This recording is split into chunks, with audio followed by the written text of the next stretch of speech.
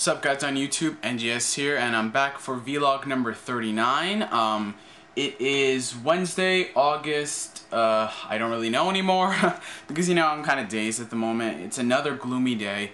I swear the summer has been always gloomy all the time, and like, it hasn't really been sun. It's probably due to global warming or something. I'm sorry if you hear a loud noise in the video. That's my Xbox. My god, out of all the 3 next-gen consoles, that's the loudest thing in the world.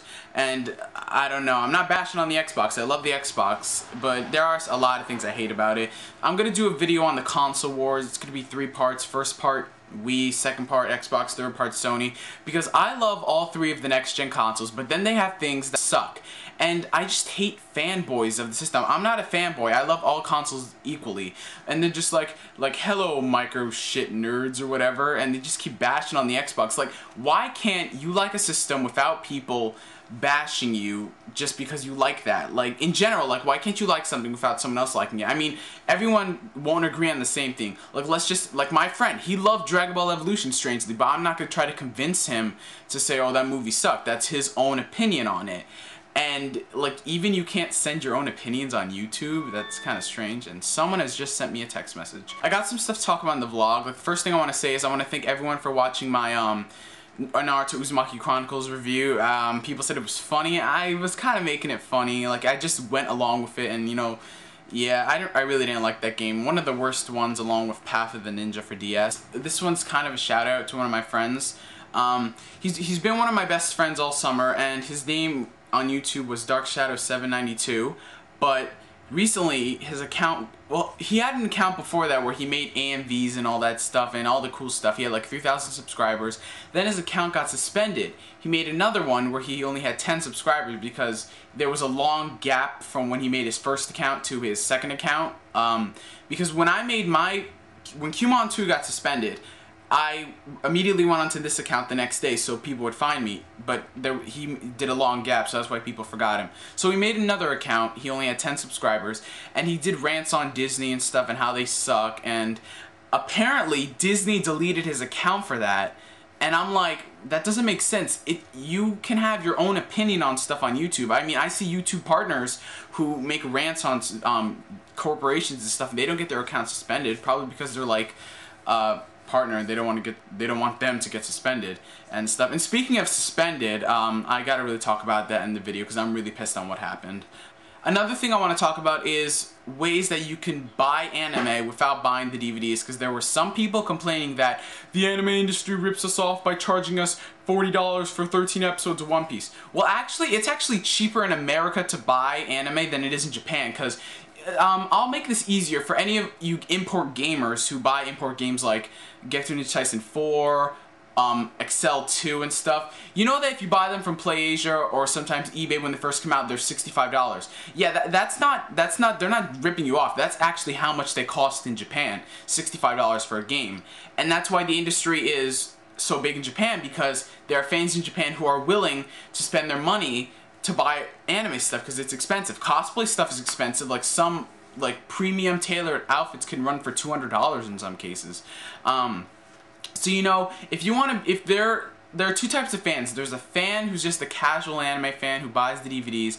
That's what I am. I'm not like a cosplay person. I just buy some of the DVDs, and I don't look up Naruto every day. I mean, I barely know what's going on in the manga because I don't really read Naruto anymore. I don't really read anime anymore either. And then there's like overzealous fans who are willing to spend money to buy all the stuff they want. Those are the type of fans who are helping the industry. And people who complain anime is too expensive, actually, if you go to the right places and shop at the right times, you can get anime for cheap. Like, buying from the Right Stuff catalog, like every Thursday they have sales on everything. Like, let me see, just a normal like Yu Yu Hakusho box set that runs for 20 bucks on Best Buy, you can get it for probably 15 and stuff. And go to Walmart, you can find most mainstream anime like One Piece, DBZ, Naruto, Cowboy Bebop, which I just got into actually. I'm gonna buy the box set, which is really awesome. I'm the last person to get into that show.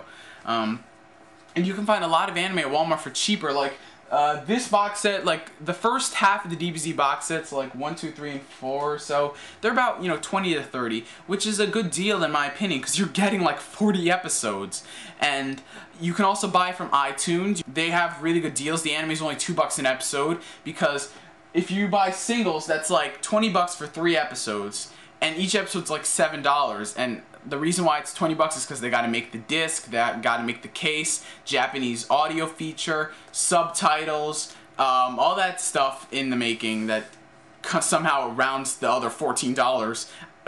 So that's it. Just buying it from iTunes, just use your parents' credit card, ask them. You can buy tons of anime off there, which is a really cool thing. Also, you can buy from Xbox, the marketplace. They have a lot of anime. They got Naruto, Afro Samurai. I think they're starting to put a lot of other anime onto it. But there are tons of anime. Death Note, Bleach, a lot of anime, you guys. So you really have a lot of options in America to buy anime. I know in some other countries you don't have a lot of options, but there's always eBay. I mean, you just gotta shop. I know eBay people, sometimes they're bootlegs, but you just gotta shop around right. People have been saying that, what about if you watch from Crunchyroll or watch from the websites like Viz who put Naruto on? Well, here's the deal. When it comes to the anime industry dying, there are 2 parts to it. Fan subs and illegal uploads and downloads, that's about 80% of the cause. The other 20%, in my opinion, is the industry, like Funimation stuff, because they put their products online for free instead of having people buy it just to keep fans inside. But if you sub all of the Naruto Shippuden episodes on Viz.com and then you release the DVDs, most people are just going to watch it subbed online, because sometimes they prefer subs, because there are more sub-likers for Naruto than there are dub-likers, apparently, because, yeah. But, yeah, so that's what I blame the industry on. They put their stuff online for free, like Crunchyroll. You have to have a subscription, like, so you can get it up front, like Kakashi Gaiden. If you're a subscriber to that, you get it the first day it comes out, less than 12 hours after it's out. And then you have to wait a week, and then only the mainstream people can watch it. So, you know, that's kind of messed up. I'd be okay if it was a full subscription website where you can get all that stuff by paying, I don't know, $5 a month or maybe stuff like that. So yeah, that's what I think they should have done instead of making it all free. So those are ways you can just buy anime and stuff. Like, and there are other ways if you don't want to fully buy the anime. If you want to try it before you buy it, you don't have to watch it online. You can rent it from Blockbuster, Netflix. The marketplace is really cheap on Xbox. I think the PlayStation Network maybe has, I don't know, and other stuff. But there are tons of ways, you guys. So let's move on to the bigger topic in this video. Recently, I was online and I saw a video for Watch Now, and I'm like, Team4Star got suspended recently by Toei Animation. And I'm like, wait, what the hell? They got suspended? How? They had almost 100,000 subscribers and they got suspended. I think this is going back to the whole anime pirating and the economy that was on CNN News. And now probably the big anime companies want to take note to that and like, okay, we got to delete all the stuff on YouTube. So they're just deleting anything that has to do with anime, like DBZ Bridged. Little Karibo got suspended a couple times, which kind of sucks. But the thing that people think about a bridge is like, you're not watching the whole episode, they're just poking fun at it. It's like a comedy, it's a spoof basically. And I have no problem with that, but the anime industries are like, no, our stuff's online, we gotta take it down. And you know, that kind of sucks they got suspended, because they worked hard on all those episodes. They were close to 100,000 subscribers. I mean, that's messed up. I hope they get their account back, because they made really awesome episodes. They're probably going to start season 2 soon, and they're working on it right now. And what I really don't get is how people complain about Lenny Pator, like, I think that's how you pronounce his name, that he's not uploading any Yu Yu Hakusho bridged episodes. Well, he's probably got his mind full with other stuff, like Team4Star. He's probably working on the episodes right now, but we don't probably know. And so, you know, they need a break after a while. They can't keep putting episodes every day. They have to write ideas, they have to dub the stuff and put it all together. It can take like weeks to do that stuff.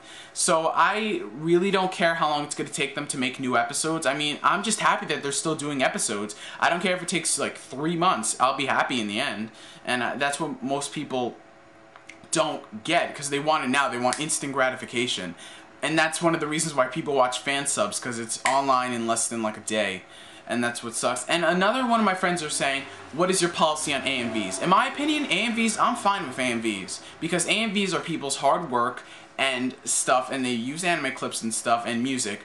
There are people who would argue like the music industry more than the anime industry because you're using their music in it, like Linkin Park and all that stuff. You're using their music, and that's why they would not like AMVs. I know now, instead of deleting your video, I think they mute it instead, and it's always Warner Media Group or whatever. In my opinion, I like AMVs. I mean, I don't watch AMVs. I've only seen probably like 2 in my life.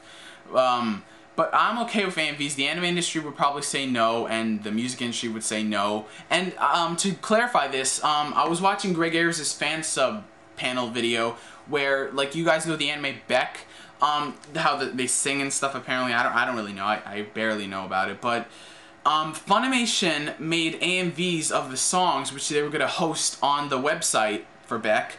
But Kodansha, the people who own the Beck anime, they said, no, we're not going to put this stuff online because they're terrified of the internet because someone's going to steal it and stuff and put it online, because the Japanese are afraid because they lose money in the end. So it's the end of vlog number 39, you guys. I'm going to be making more videos soon. I've got to get back to playing Nazi Zombies because I paused it, and then I'm doing it on solo to see how far I can get. So thanks for watching my videos, you guys. Catch you guys later.